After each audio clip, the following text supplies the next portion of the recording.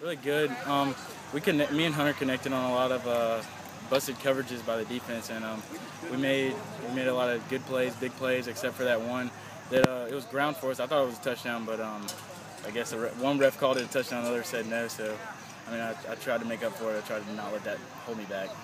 The kickoff return, that's never happened to me. I usually don't return them because it's usually Stephon, the deep man. But Westside likes to pooch it because they don't want to do deep, so they don't want any touchbacks, like returns. And so I just got it, and I saw an open hole, and I just ran at it full speed, and it busted wide open, and all I had to beat was a kicker, and I did that and got a touchdown.